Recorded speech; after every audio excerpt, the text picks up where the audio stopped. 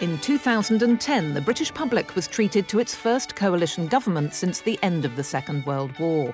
An unequal coming together of David Cameron's Conservative Party, who have pretty much most of the power, and that other party with Nick Clegg. It can be a historic and seismic shift in our political landscape. In this series, we follow two of the coalition's lesser-known MPs, Conservative James Twattington Burbage and Liberal Democrat Barnaby Plankton.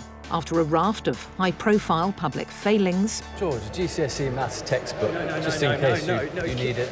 Just wanted to give you this Bullingdon album. Oh, well, thank you very much. Would you give me a sign of it? No. James and Barnaby have been sent to America on a fact-finding mission with the aim of keeping them away from Westminster and any more potential party embarrassments.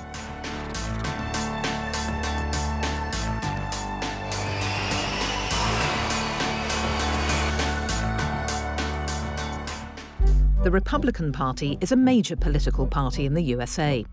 James Twattington Burbage. And as a Conservative, James hopes to find like-minded politicians within it. Sarah Palin, former governor of Alaska, and the 2008 Republican Party vice president nominee, is in town.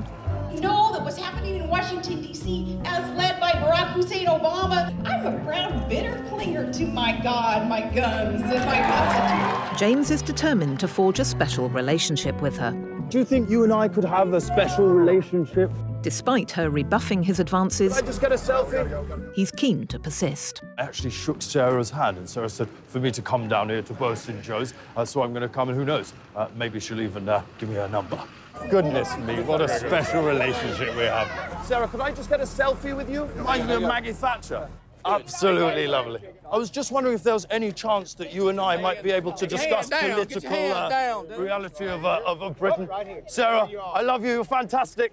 I'm on Tinder. Meanwhile, Barnaby, who feels the Liberal Democrats' reputation may be damaged following their coalition with the Conservative Party, has gone to meet Bill Clinton, former US president. Whilst in office, Bill Clinton had an affair with Monica Lewinsky. I did not have sexual relations with Miss Lewinsky. And Barnaby hopes that the former president may have some advice for the Liberal Democrats on how to get out of their sticky situation. Mr. Clinton, we met in the UK. I'm a Liberal politician, and we're in a real sticky situation. We got into bed with a party that perhaps we shouldn't have, and they keep forcing bills down our throats that we just don't want to swallow, and I wonder if you had any advice.